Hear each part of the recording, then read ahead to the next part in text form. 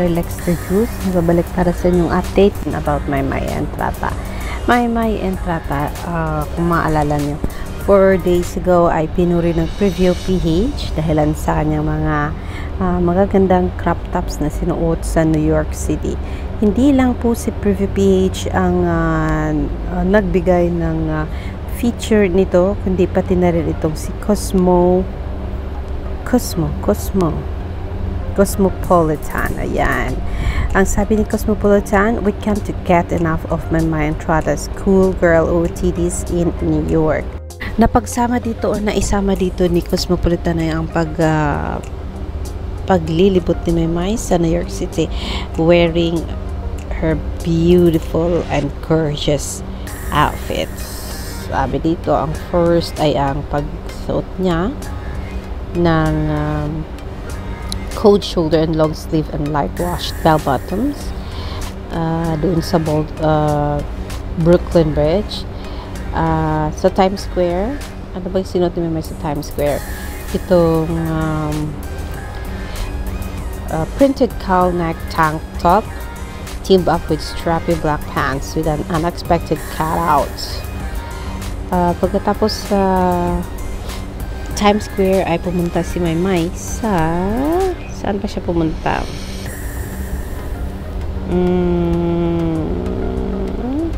Pangsuot niya dito ay muted beige top and ripped denim.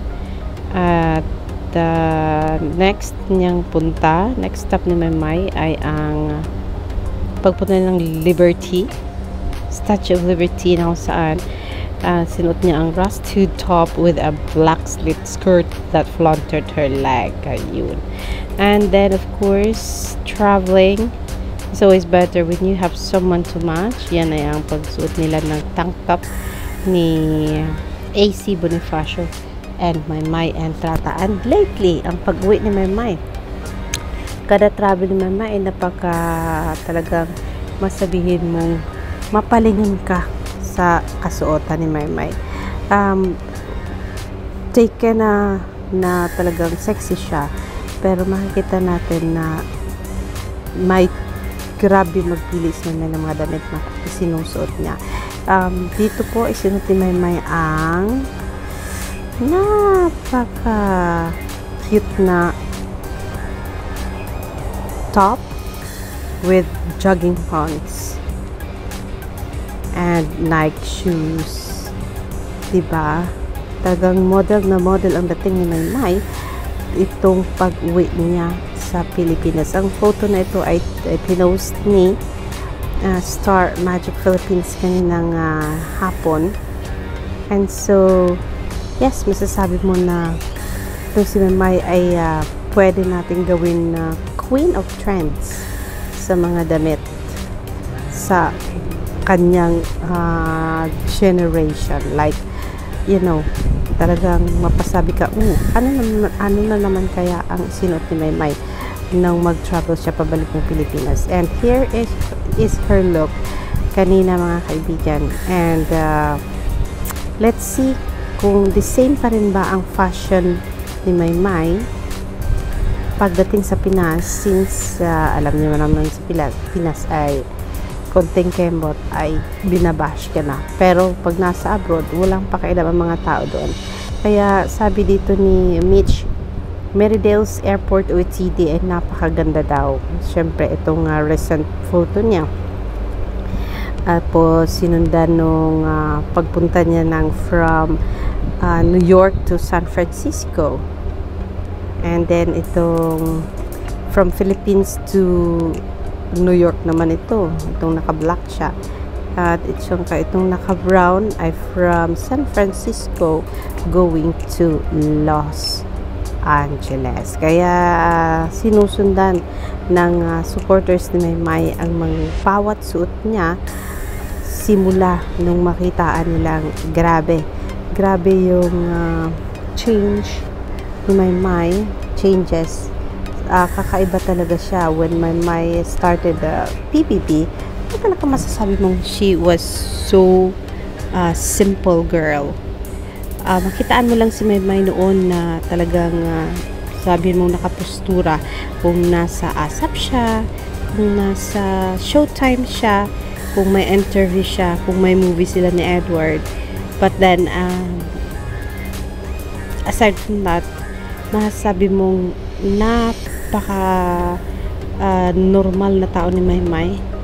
And masasabi mo parang wala lang, parang hindi celebrity. But then nung galing nga ito ng Canada, she started to change her look, the way she dressed, and the way she faced every trial sa kanyang showbiz life. And masasabi mo malaki ang improvement ni Maymay sa confidence niya sa sarili, sa mga bawat performances niya, at yung pananaw niya sa buhay. Sobrang laki ng diferensya.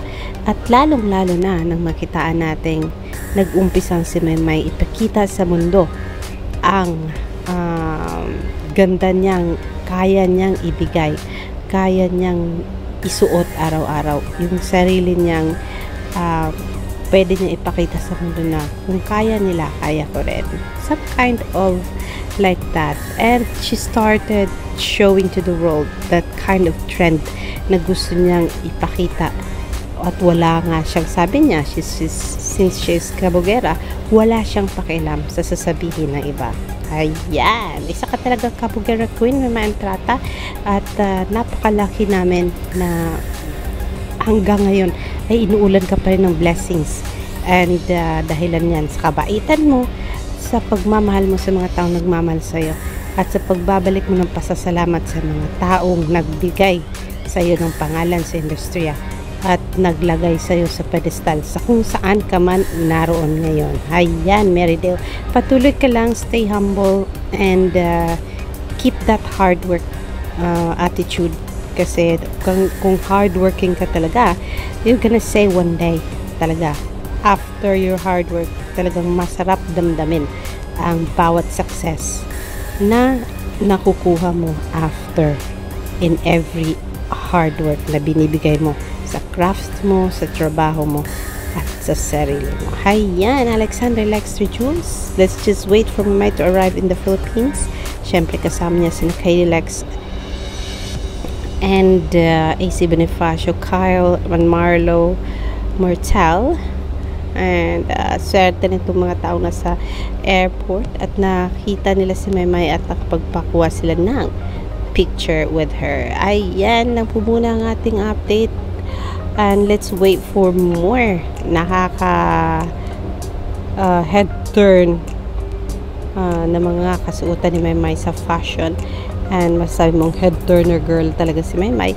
And kung ano pa ipapakita niya sa mundo sa fashion nga niya, sa mga damit-damit niya. Alexander Lexter Jules. I will see you for more later, mga kapamilya kami.